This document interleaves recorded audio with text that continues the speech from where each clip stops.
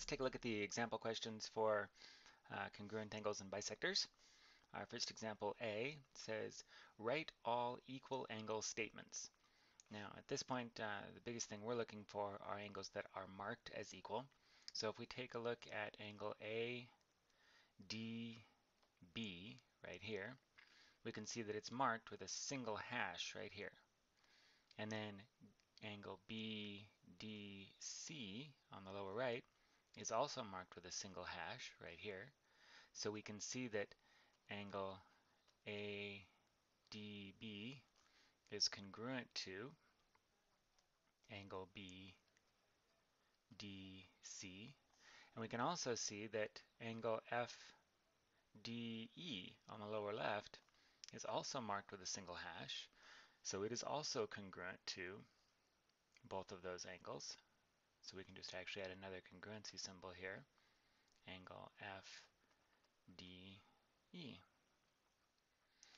Now you can also tell, there's another rule we'll talk a little bit more about later, but we can also tell because FDE and BDC are across from each other, those are also called vertical angles.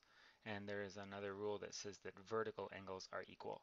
So we could also tell that those two are the same by recognizing that they were vertical angles. Now just as a quick sort of a trivia thing, can you identify how many degrees there are in each of these angles? Well, assuming that ADB and BDC are equal, then ADC right here must be bisected by this line right here, line DB, or actually ray DB.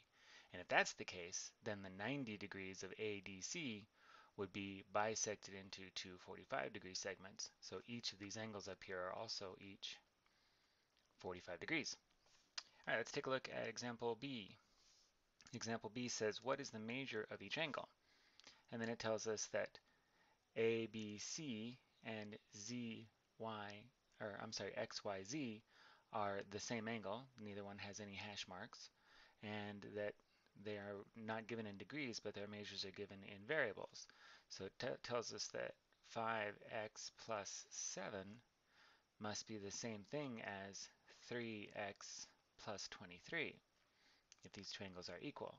Then we just solve for x by subtracting 7 from both sides. We get 5x equals 3x plus 16. Then we subtract 3x from both sides. And we get 2x equals 16. Dividing both sides by 2 gives us x equals 8.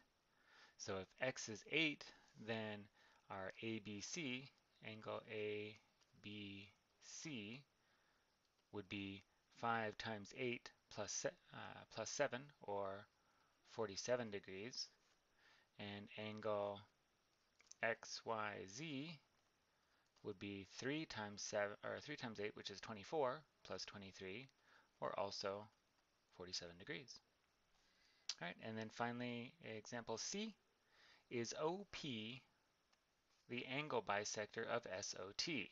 So is this line right here the bisector of this angle from S to O to T?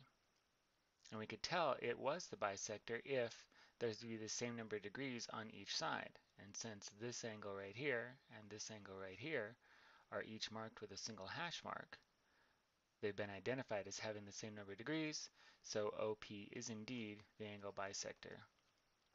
Yes, because the number of degrees is equal on each side.